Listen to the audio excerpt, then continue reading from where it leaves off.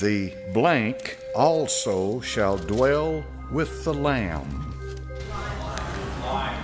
The what? Lion. How many say lion? All right, how many say something else? What shall lay down with the Lamb? Lion.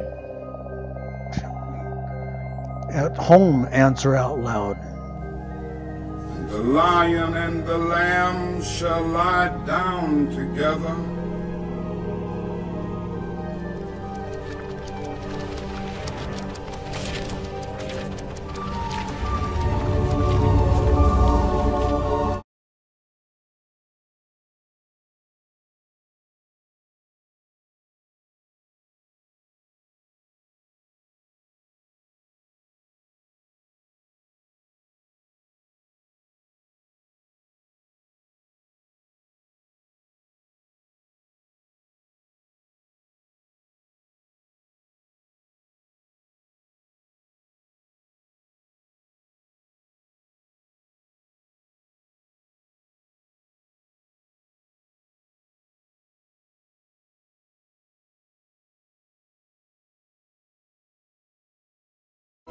The lion shall lay down with the lamb, okay?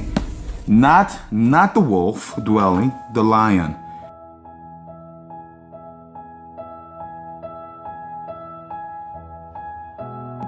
Prophet, and the day of the Lord was great and wonderful, and the lion lays down beside the lamb, and the child can play with the snake. And this earth, the very earth that spurned him, that spat upon him, that rejected him, that crucified him, that very earth is going to be ruled by him when he returns back again to the earth.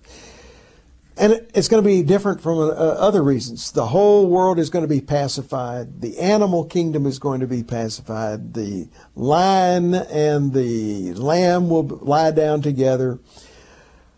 The wisdom of God will fill the land as water fills the sea. The lion will lie down with the lamb. There'll be no more killing or destroying.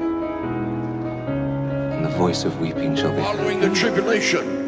There's going to be 1,000 years of peace when the lion shall lay down with the lamb. There is going to be 1,000 years of perfect peace when the lion shall lay down with the lamb. Think about it. Isaiah said it will be such peace that if your child is playing in a cockatrice nest, a cockatrice is in Texas a rattlesnake, you have no fear child be.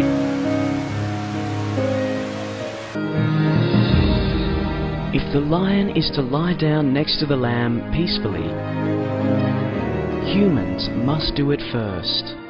Supreme Master Ching Hai.